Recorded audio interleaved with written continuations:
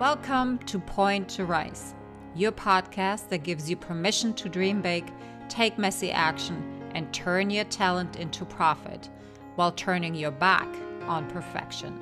My name is Susanne, high performance and mindset coach, former international ballerina, profitable entrepreneur, and founder of Point to Rise, a movement designed to empower dancers. It is my mission to use my own story as an inspiration for today's generation of dancers. And now sit back, stretch, warm up, or sip your coffee and love learning how much it matters to point at yourself first to rise to all that you are capable of. Hello and welcome to another episode of the Point to Rise podcast. My name is Susanne and I am your host today. Today, I want to talk about the importance of resting. And this is not just coming out of left field. This is something that I've been on a journey, I would say myself, for years and years and years now. And the more I'm actually putting energy on figuring out what resting and recovering and recharging for me really means, the more I actually see how less of that was in my prior life, how there was no teaching around the importance of resting, actually quite to the controversy. And let me back up here. So as a student of dance and ballet from the age of 10 all the way to the age of 18, I was taught that resting is not an option, that resting is for the weak, that resting is for the lazy. And the more you rest, the less you will accomplish. And I'm sure you can add your own stories here and insert your own beliefs that you have heard over the past years in wherever you are at right now of what resting really means for you. And I understand that in order to achieve, we have to put in the work. But the more and more I get into resting and understanding what we're actually doing and how we're helping ourselves to be more powerful and tapping into our true potential, that resting is actually a big part of it. And we forget to lean into that part. We think that, at least that's what I've been taught, the hard work only will be producing, and resting for me was only sleeping and perhaps wedging out on the couch, and watching a movie, because that's all I was capable of. You know, resting doesn't mean pausing completely. There are different ways of resting, but we'll get into that. So when I got out of dancing and into like corporate, and even in my own first business that I had, I don't think resting was ever something that was encouraged or put on the same level as working hard. And I think that's where I really want to get at, that in order to be really, really powerful, in order to tap into our entire potential, figuring out what resting means is just as important as figuring out how you can work the most. Meaning resting, recovering, recharging is actually being part of working hard.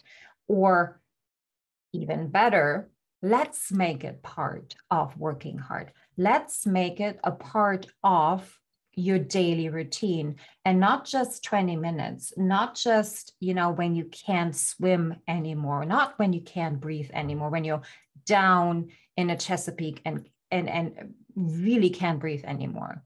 That's not the time where you need to think about resting. No, that's where you have to get back into whatever it is you are and where you want to be. But why aren't we proactive about that? Why are we not seeing as a part of our way to success? So here's what I've learned over the past, I would say even year, pandemic perhaps, that if I don't put just as much emphasis in recovering and resting myself. And again, I'm emphasizing this is not sleeping and wedging out on the couch only. In fact, that I am currently working on restructuring my evening routine because I found myself slipping into this lovely resting phase of just watching TV in the end of the night versus actually resting productively, meaning I can rest my body, but maybe my brain still has some energy so I could read or write or be creative in a way that will set me up better for the next day. So all of this, there are so many ways of how we can be resting as well. Where was I? Let me back up. Do I need to back up? No, I don't. So I am encouraging you that not to buy into the belief that in order to be successful, in order to make it, and whatever that means to you, that is a fully, completely other topic, that make a resting just as much of a part of your path to success as you make working hard. And here's for all my dancer listeners, here's a hard question for you to answer. Look at how many hours you spent in the studio working on your body. How many hours is that? 6, 8, 10, 5? And now add up how many hours are you actually taking time to rest. And I'm not only talking about sleeping. Okay. There need to be others. Like your 8 hours of sleep are a given. What else are you doing? What else are you doing to recover? Because sometimes we don't fully recover in sleeping. And sometimes sleeping only is one way of recovering, but it's not everything. It is not recovering everything in your body and your mind. So let's look at what recovery, resting, recharging actually could look like. So we have, the quietness, and then we have the active way of recovering. So for examples for this stillness, for me personally, is besides sleeping, it is visualization and meditation. It is reading, writing, even watching TV.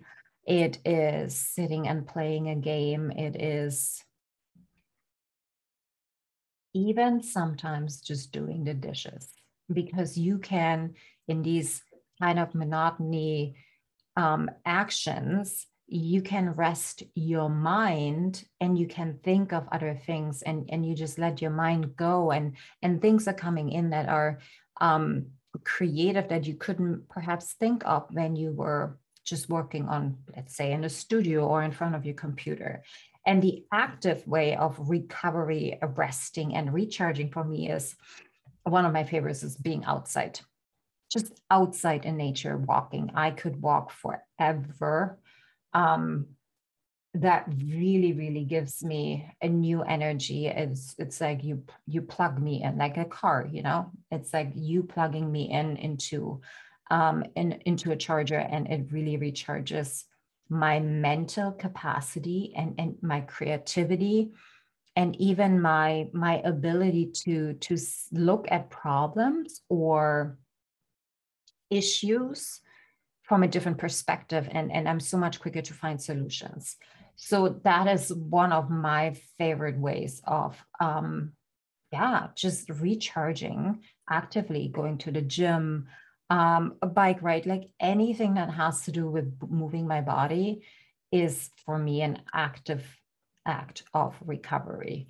So I really encourage you, look at your life, look at what you're doing right now, look at what kind of a season you're stepping into. The holiday season is for coaches and for online business owners, or your own business owner. You have a business that you own, or you are in the performing arts.